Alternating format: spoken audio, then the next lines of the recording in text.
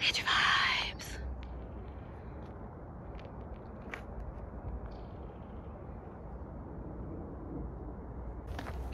Good Monday morning. I did not want to get up today. No, I did not. I could like not fall asleep because I slept in yesterday, and so it was like impossible for me to fall asleep. And then I woke up like super early, like over an hour before my alarm, and I tried to go back to sleep, and then I finally fell asleep, and then like 5 minutes later my alarm went off. So like honestly, I probably should have just stayed up, but I made my decision and here we are. I also had to go back. I usually don't do this. I had to go back up to my apartment and get this coat because I just had a vest on and it was like too cold. Usually I just like push through, but I was like, I can't today.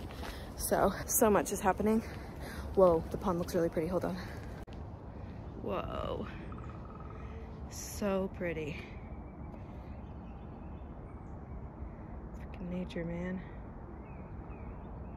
Well, this is an outfit I haven't worn in a while and I am regretting not tucking it in wearing a belt, but it is too late to change my mind.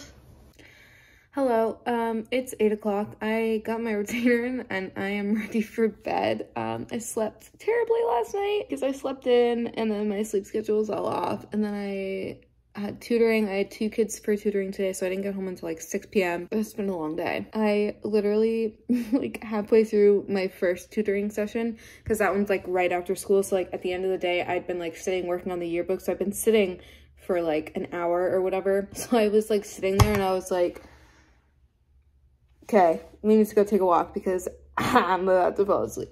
So we did, and oh God, it helped. It woke me up, but I was like, I want to go home.